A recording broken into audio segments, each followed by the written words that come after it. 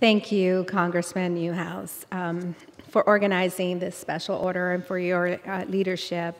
I sincerely hope that this will serve as a call to action for all of us.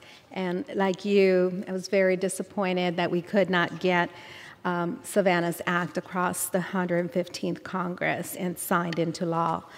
Mr. Speaker, every single person in this country, no matter their gender or background, deserves to live in safety.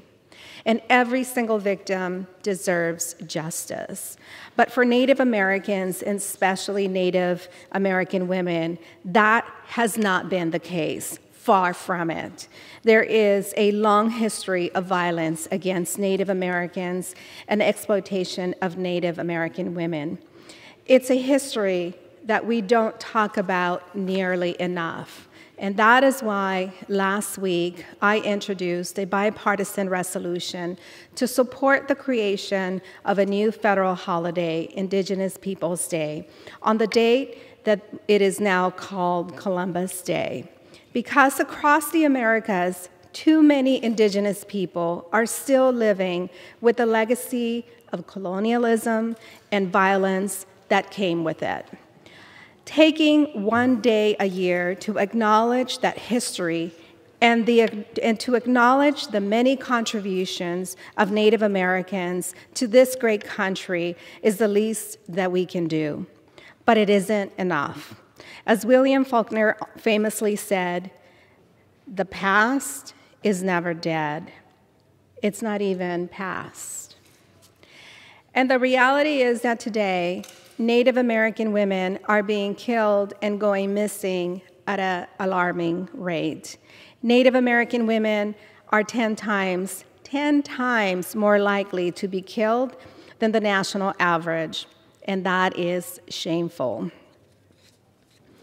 What's worse is that we do not even know how many Native American women have gone missing. Criminals prey on Native American women because they know that they can get away with this crime. So Congress must take action to address this crisis, and that is why we are here today. In April, the House passed the Violence Against Women Act, which would give Native American tribes jurisdiction over crimes of violence against women.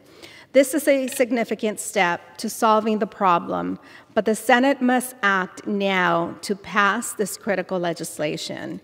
And in May, I introduced Savannah's Act to honor Savannah Graywind, a 22-year-old pregnant member of the Spirit Lake tribe who was tragically murdered in 2017. I have worked with a group of Democrats and Republicans from both chambers of Congress to make sure that we incorporate input from a wide range of stakeholders, including law enforcement. This bipartisan bill would create a new set of guidelines for law enforcement responding to cases of missing and murdered Indigenous women, and would give incentives for law enforcement to implement those guidelines. It would also improve information sharing and access to data so we have a clearer picture of the scale of these horrific crimes. This important legislation builds on a previous version of Savannah's Act, which already passed the Senate last year. It is awaiting action in the House Judiciary Committee, and I am confident that it will move forward soon. Because of the efforts of Native American women across the country, we are close to passing Savannah's Act into law. But we cannot afford to continue waiting. More importantly, Native American women cannot afford it. Thank you, Mr. Chairman, and I yield back.